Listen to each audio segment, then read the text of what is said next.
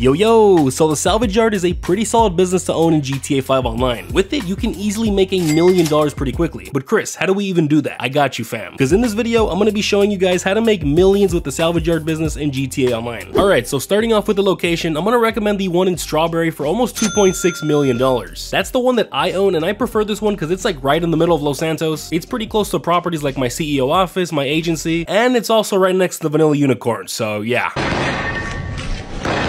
But more importantly, it's pretty close to where you'll have to go for all the missions that we'll be talking about in just a little bit. Now let's go over upgrades. Which ones should you buy and which ones should you just avoid? Starting off with the tint, this is purely just cosmetic, you guys. It's completely up to you if you want to get it, but it is not going to make you any money, so yeah. Now for the get trade rates upgrade, this has absolutely nothing to do with the Salvage Yard business. I just want you guys to know that. What this does though is give you a discount for whenever you destroy one of your vehicles. I'm pretty sure it's 50% off all vehicles you destroy. So like for example, if I were to destroy my Oppressor Mark II, instead of paying the usual $20,000, I'm only paying $10,000 now. And then you also get a discount for whenever you repair a vehicle at Los Santos Customs. Me personally, I think this is worth it in the long run if you're someone who plays a whole lot of GTA Online, but if you don't play that much, then I'd probably pass on this one. Let's be real though, if you're looking at money guides for GTA, you probably play this a lot, huh? Moving on to the upgrades that actually matter, you're definitely gonna wanna buy a tow truck if you wanna make some money here. As for which one to buy, I'm gonna recommend just buying the regular tow truck beater. This one is only gonna cost you $650,000, whereas the bright and shiny tow truck that I bought costs $1.1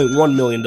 And they both do the exact same thing. So unless you've got hella money to blow, just go with the tow truck beater, trust me. Now for the wall safe, you're for sure gonna wanna pay the $750,000 to get this. So basically, even if you don't get the upgrade, your Salvage Yard is still gonna have a safe in it, but it'll max out at only $100,000, meaning you gotta come back to the business way more often to take out the money. And trust me, this safe is gonna make you a whole lot of money here, you guys, so you'll have to come back pretty often. However, if you get the wall safe upgrade, it's gonna hold up to $250,000 now, meaning that you won't have to come back as often to check on it. So in my opinion, this is definitely worth it. And then for the final upgrade, the staff upgrade, this is 100% worth buying. It costs you $625,000, and what this does is speed up the time that it takes to salvage vehicles that you bring in with the tow truck. Basically, you're gonna be making money even faster with this upgrade. We'll go a little more in depth with how this works in just a second, but pretty much, if you wanna make the most money possible with the Salvage Yard, then trust me, you're gonna wanna buy this. Alright guys, so now that we've got all that out of the way, let's jump into the real reason why y'all even clicked on this video in the first place. Making money with the Salvage Yard. So the first way to make money with the Salvage Yard is through the tow truck service. This one is actually really simple, you guys. You're just gonna get into your tow truck inside the Salvage Yard and press launch tow truck service. Then from there, you're just gonna go to the destination on your map, hook up the vehicle to your tow truck, and then just tow it back to the Salvage Yard. And depending on how far the vehicle is from your Salvage Yard, each tow mission should only take you like 5 to 10 minutes. Now, a couple of tips for you guys. While towing the vehicle back to your Salvage Yard, you wanna try your best not to damage it, because any damage that you do to the vehicle is gonna be taken from your payment afterwards, and I highly doubt you guys wanna be losing out on money. Another thing is that while these missions are pretty easy, like I said, you might have some people trying to come and take your ass out. Specifically the cops though, because they're mad annoying in these missions. They literally rammed the shit out of a vehicle I was towing and made it flip over. It was just a whole ass mess. But yeah, you guys already know how cops are in this game. Not so easy to lose them, especially when you're towing a vehicle in a goddamn tow truck. But anyway, once you bring the vehicle back to your Salvage Yard, that vehicle's gonna start getting salvaged for parts. If you got the staff upgrade like I recommended, then this should only take 1 in-game day or 48 minutes until it's done and you get paid. But without the staff upgrade, that's gonna be about 2 in-game days or 96 minutes before you get paid. See, this is why I told you guys that you really want to get that staff upgrade. And while one vehicle is being salvaged, you could go and bring back another vehicle. However, you can only have 2 vehicles being salvaged at a time. So if you wanted to go tow a 3rd vehicle, then you're gonna have to wait until one of those is done being salvaged for parts. But anyway, once a vehicle is finished being salvaged for parts, you're looking at a payout of anywhere from $30,000 to $40,000 per vehicle. Guys, this is a super easy money method right here. Like the fact that you can just go quickly tow 2 vehicles in like 10 to 15 minutes and then make up to $80,000 from that is pretty nice. I'm definitely a fan of this. But an even nicer way to make money with the Salvage Yard is through our second money method, which is through its wall safe. So if you guys walk on up the stairs inside of your Salvage Yard and come inside of this little office up here, your safe will be right here. If you bought the wall safe upgrade like I recommended, then it's going to be hiding behind this poster right here. And the wall safe ties in with the tow truck service that we just went over. The more vehicles you tow and get salvaged, the more money you're going to make every in-game day. And by the way, the most you can make every in-game day from the safe is $24,000. The Salvage Yard safe kinda works like the nightclub safe, where in order to keep making that same amount, you gotta come back every so often and tow a vehicle. The only thing that sucks here is that you can't see when the popularity goes down. But yeah guys, so the Salvage Yard safe is a completely passive way to make money. You just come to a vehicle real quick and then you can go do your own thing for a while. So if you don't buy the wall safe upgrade and just use a safe that comes with the Salvage Yard, then it's gonna max out at $100,000. That means after just 4 in-game days, you're gonna have to come back to your Salvage Yard and collect the money in your safe. But if you do get the wall safe upgrade, then your safe will max out at $250,000. That means that you won't have to come collect your safe's money money until 10 in-game days. Guys, just buy the wall safe upgrade, it's literally so much better. But now, for the main way to make money with the Salvage Yard, it's through the Salvage Yard robberies. In order to start them up, you're gonna wanna come over to this old ass computer right here and press right on your D-pad. And then you're just gonna pick from any of the 3 vehicles shown here. The vehicles you guys have are most likely gonna be different than the ones I have on screen, and that's because they reset every single Thursday, so yeah, just keep that in mind. Alright, so once you select a vehicle to rob, you're gonna see the planning wall, and on this planning wall, you're gonna be able to start up the scope out mission for the robbery. Once you get that taken care of, you'll be able to start up the planning work missions from here as well. And then you'll also have a few task missions scattered around the map as well. Just like the planning work missions, those need to be done before you get started with the robberies finale. Now, there's multiple different robberies within GTA 5 Online, and the ones that you'll have available will also be completely random each week. But all of the planning work and task missions you have to do for them are all really straightforward. You just follow whatever the game tells you to do, pretty much just like any other mission or heist prep. I don't think I gotta explain much here. I think we've all done missions before in GTA Online. But yeah, while I find all these missions pretty straightforward, the task missions you'll find around the map are probably the easiest. You literally do them so quickly. Like, you might just have to go grab some weapons real quick and hide them somewhere, or you might have to steal a getaway vehicle for the robbery. They're all just really easy to do, so I don't think you guys will be struggling with them at all. Now, for any optional work you may have, I personally don't think you guys have to do them. Like, I've managed to finish pretty much all of my robberies without any issues. It's not like the casino heist where it's a huge difference doing optional work for it, you know? So yeah, just do the mandatory missions and skip out on the optional ones. Now, for the actual robbery itself, the finale, again, they really aren't too difficult at all. While a lot of other people might compare these robberies to heists, they're nowhere near as difficult as some heists can be, trust me on that. If you guys have ever done the auto shop contracts though, then these are honestly pretty similar to those. There's of course more prep work to do for these, but yeah, they're both pretty simple. The main thing with the robbery though is that your objective here is to steal a vehicle. Once you reach the point in the robbery finale where you have that vehicle, you're pretty much just driving it back to the salvage yard and then you're done with that. Now you're gonna notice that you did not make that much money from it. And hold up, let me finish. The whole point of the robbery was to steal a vehicle, which is where the money's really at. So you're gonna come over to the vehicle that you just robbed, click right on your D-pad and make sure you sell it to Yusuf Amir. Trust me, do not salvage it because you're gonna lose out on a pretty good chunk of money by doing that. Now all you gotta do here is just drive it over to the docks. It's as simple as that. You obviously wanna make sure you don't crash or damage the vehicle in any way because of course you're gonna have to pay for the damages, and also just sell it in an invite-only lobby. There is no high demand bonus here like there is for other businesses, so why even risk getting the vehicle destroyed? Just seriously, get your ass in an invite-only lobby and race it over to the docks. And once you get it delivered, you're done. Depending on the vehicle you delivered, you're making anywhere from around $250,000 to $400,000. Now guys, while the salvage yard robberies are actually pretty fun, there's a pretty big problem with them, and that is that unfortunately you can only do each one once a week. So I mentioned earlier that when you log into the business's computer, there's going to be 3 different vehicles available to steal, and you can only collect and rob each of those vehicles once, meaning that once you complete the robbery, that's it. You're going to have to wait until Thursday when the vehicles reset and you're given new robberies to do. So basically, you can only complete 3 robberies a week. There isn't a cooldown like with the auto shop contracts, you just have to wait until the vehicles reset every week. So for those of you who were planning on grinding these robberies out, unfortunately, Rockstar said fuck you. Now, while I definitely tried my best to go over everything I know about this business, maybe you guys still have some questions. The best place to get an answer is in our channel's Discord server. We've got well over 1,500 people in there, both beginners and veterans. So if you guys need an answer to your questions, want to find some people to play GTA with, or maybe you just want to hop in a lobby with your boy, then definitely be sure to join the Discord server. Link is in the description down below. Before we end off the video, I just want to give you guys some quick bonus tips like always. First of all, you're able to set your salvage yard as a spawn point completely for free. I find that pretty dope because with other properties and businesses like the Kosatka, the agency, and the auto shop, you gotta pay an additional fee to be able to do that. So yeah, if you plan on grinding out the salvage yard a lot, then that's pretty neat. And then over here to the right of the planning wall, there's a health pack right here. So if you're low on health from a mission, then that could come in handy too. And lastly, in the same little office room where your safe is, there's a snack bowl right over here. And just like with all your other businesses and properties, you get unlimited snacks here. All the free snacks you want. So my queso looking ass is definitely liking this. Now, while the salvage yard is a pretty solid business, it's definitely not the best. You're only making $24,000 an hour with it, whereas with the nightclub, you're making a fat $50,000 an hour. And luckily for you guys, I've got a guide going over everything you need to know about the nightclub business in GTA Online. So if that sounds interesting, then you'll definitely want to click on the video on screen right now.